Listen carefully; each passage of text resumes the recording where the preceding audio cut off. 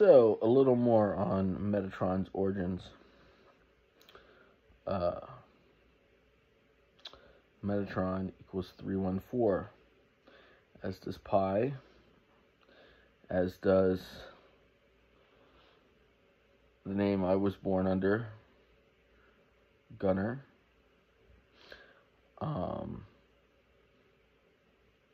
If you look into the Christian, Jewish traditions, which is, all traditions are interconnected.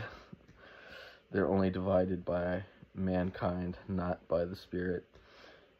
Mankind has different cultures, different experiences, which give them their own flavors of understanding of these different things. But when Enoch became an angel, you say when he attained knowledge and conversation with his holy guardian angel, he then took on the name of Metatron. So that's a little history into that.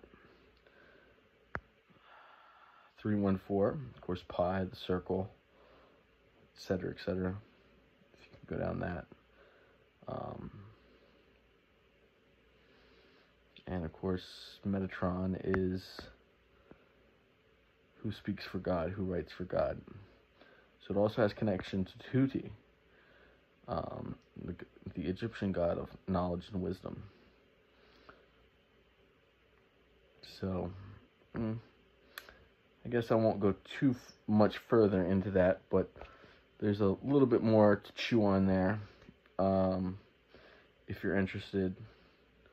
If not, it's totally cool too. But, yeah, something I thought I'd share to understand. As you see, there's art made by Metatron. Metatron there. Metatron. If you can see.